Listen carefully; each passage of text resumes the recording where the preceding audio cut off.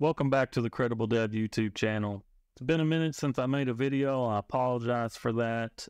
We've gained quite a few subscribers since the last time I made a video. We're up to around 800 subscribers, and I really appreciate your support. Even though I haven't been posting videos, I do plan to kind of correct that going into the future. I'm still trying to determine what the future of the channel is and the type of videos that I would make, which I'll get more into that later in the video. But the purpose of this video was to talk about Nobara and whether I was still using it or not. Some people had posed that question on the previous video, so I figured I'd make an update to talk about whether I was still using it. And for those of you paying attention to my screen here, you probably noticed the launcher icon that I am still using Nobara. And overall, my experience has been great with it. I do want to preface that with the fact that I probably don't use it the way that many other people do, because the point of this distribution was to kind of be centered around gaming, and I don't do a lot of gaming. I do a little bit of it, some BattleNet gaming, which I have set up on here, but I don't do it very often. But when I have used it, it's worked perfectly fine. It did take a little setup with BattleNet. BattleNet's kind of wonky as far as things you have to do to get it working, but overall, if you follow the guides that are out there, you can get it working no problem. And also Xbox Cloud Gaming, which I really don't do very often, but a few times that I have used it, it worked perfectly fine too. And, you know, I don't really expect for it not to, just because of the way the cloud gaming stuff works. It's pretty straightforward and doesn't really involve a lot of the system itself as far as making it work. So I just wanted to point that out, that I don't use it the way that a lot of other people probably do. What I do use it for is for development work, like with the VScode, some database work. You can see I have like DBeaver running, which I use for a lot of the database stuff, and Insomnia and Postman for API things. And for all those uses that I have for it, including recording these videos with OBS Studio and using Kdenlive, all of that works perfect in Nobara, and it works perfect in a lot of other distributions too. I just want to say that. But I'm not a customizer of my Linux install. I just don't have time for that, and that's not why I necessarily use a Linux. It's not for, you know, digging in and doing all these crazy customizations that you see a lot of other people on YouTube do. I don't have time for that. I have work to do. I'm doing my work, and I need a functional Linux distribution that feeds some of the needs with, you know, giving me the latest packages, which Flatpak has really came through on a lot of that stuff. That was a great advancement for Linux and the ecosystem. I really love Flatpaks, but like I said, overall, everything's been great. I did do the update from version 37 of Nobara to 38, and one key thing that happened during that update had to do with Flatpaks, that they dropped the Fedora repo for Flatpaks. So in doing that, any Flatpaks that you had installed from that Fedora repo, you needed to remove them and add them back, which was fairly straightforward to do.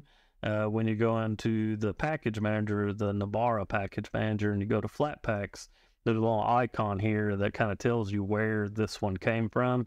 And I only had like one or two that came from the Fedora repo, so I just deleted those and installed them back. Which brings up one point. It's kind of an annoyance thing. It's not a big deal with the package manager when it comes to Flatpaks, is how you go about adding them. It would be much more intuitive if down here or up here somewhere there was a little search icon like you have for the regular packages that aren't Flatpaks. You know, you can click this and you can search for whatever you're looking for. And with Flatpaks, it's this little add button, which I get it. I mean, it works.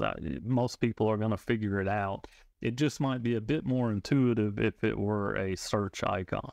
Because when you pull this up, you do have a little search icon here, and you can search for whatever Flatpak that you're wanting to install. So it's not a big deal. It's just a bit of an annoyance with the package manager. But the package manager in general, it works pretty well. I haven't had too many issues with it. I've been able to install the things I needed to install with very little issues. And overall, like I said, the update to 38 went pretty smoothly. And also, like I've said, I just haven't had any issues with it. I've had some urges to kind of go back to Manjaro for whatever reason, but there's just really not a reason to. This Nobara works perfect. I don't have any issues with it, and my day-to-day stuff with OBS and Kdenlive and all that kind of stuff, it just all works. So I'm very happy with Nobara, and I don't foresee myself moving to another distribution. It's just not worth the time when this one works perfect for me. There are a couple of apps that I want to talk about real quick that I found recently that you might also find interesting or useful. One of them is called MiniText. And this is MiniText you see here on the screen. And it's basically like a scratch pad. It doesn't do any rich text stuff, so you're not going to get any formatting or anything like that. I mean, it's just like taking quick notes, which I do a lot when I'm doing development work or, research on anything. I might make some quick notes. It's not going to save the notes or anything like that. I mean, you can copy and paste into it, you can type into it, and that's about it. But you can, if you right click on it here, you can set it to be always on top, which I typically have it set to be always on top. That way I can pop around in different windows and it's always there for me to type in. And this always on the visible workspace, which can be handy if you have multiple workspaces, and when you switch to another workspace, then it stays on top. So that could be pretty handy. The other one is called Mission Center. And Mission Center, it still has a couple issues. I was looking at their GitLab earlier. There's some memory leak issues that they're still working on, but it's pretty active development. And if you're familiar with Windows Task Manager, this is going to look really familiar to you. I mean, it basically looks just like Windows Task Manager. But pretty handy tool. I mean, there's obviously other tools out here that do that already. Some built into the Linux OS, depending on the desktop environment that you're using. You'll have different ones, but I mean, it's there already. I just thought this was interesting because it looks basically like Task Manager from Windows. So if you're really familiar with Task Manager, with most of you probably are at some point in your life, you might feel much more at home with something like this.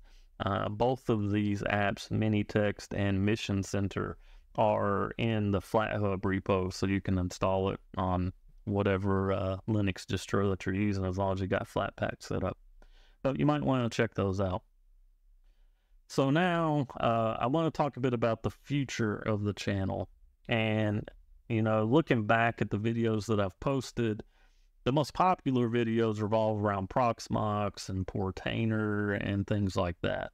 And what I want to know is, are those the kind of videos that you're looking for? Are those the kind of videos that you enjoy from me and the way that I talk about them? Or are you looking for something else? Most certainly am not doing distro reviews. Plenty of other people do that out there, and that's great for them. But I mean, to me, it's just silly. So I have no interest in doing distro reviews, like where I'm posting a different video every time a new distro comes out. That's just not who I am. So not going to be doing that. Now, more on a personal side and things that I would like to make videos about, I just don't know the interest level that's out there. My day job, I work pretty much solely with Windows and the Azure ecosystem and everything that has to do with Microsoft. VMware, like vCenter and Horizon and things like that. I have a lot of experience with those, and I'm just not sure where the interest lies with viewers. So any kind of input there, type of videos that you would want to see based on my experience, like professional experience, things like that. Maybe it's development. you know, Node.js and React and APIs and MySQL and stuff like that. I can do videos about that. I have experience with those things. I just need to know from you guys what it is that you have interest in, so then I can kind of tailor my videos around things I like to talk about, but also serve a purpose and help you guys out as well. So if you could leave some feedback down in the comments about the type of videos that you'd like to see, I'd really appreciate it. And again, you know, that's going to be it for this video, but I do want to thank you again to all the new subscribers. I really appreciate it, especially since I haven't been posting videos lately. And I promise you're going to see more videos from me in the future, and it's not going to be like 3 months down the road. So again, thank you to everybody, and that's all I got for you today. I hope everybody has a great week. Thanks for watching. See ya.